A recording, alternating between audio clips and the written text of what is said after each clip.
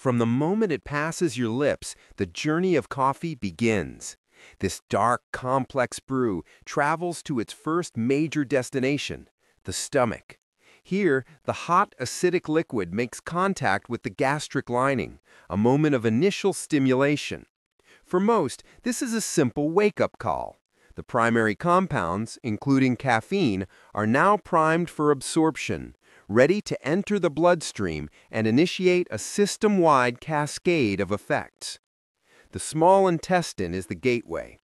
Here, millions of microscopic villi act as gatekeepers, ushering caffeine molecules directly into the circulatory system. This is the point of no return. Once absorbed, caffeine's primary mission is to block adenosine, a neurotransmitter responsible for promoting sleep and relaxation. By occupying its receptors, caffeine effectively puts the body's natural braking system on hold. With adenosine inhibited, the brain responds. Neurons fire more rapidly. Neurotransmitters like dopamine and norepinephrine increase, leading to enhanced focus, improved mood, and that familiar feeling of alertness. Simultaneously, the signal is broadcast throughout the body. Adrenaline is released, your heart rate may increase slightly, and muscles receive a surge of ready energy, preparing you for action. This is the celebrated boost, a state of heightened cognitive and physical readiness. But this powerful stimulus is a double-edged sword. For some, the acidic nature of coffee can irritate the stomach lining, leading to discomfort.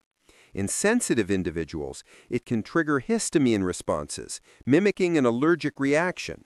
The surge of adrenaline can cause jitters or anxiety. And as the liver releases stored sugar, a temporary blood sugar spike can occur, followed by a crash, leaving you more fatigued than when you began.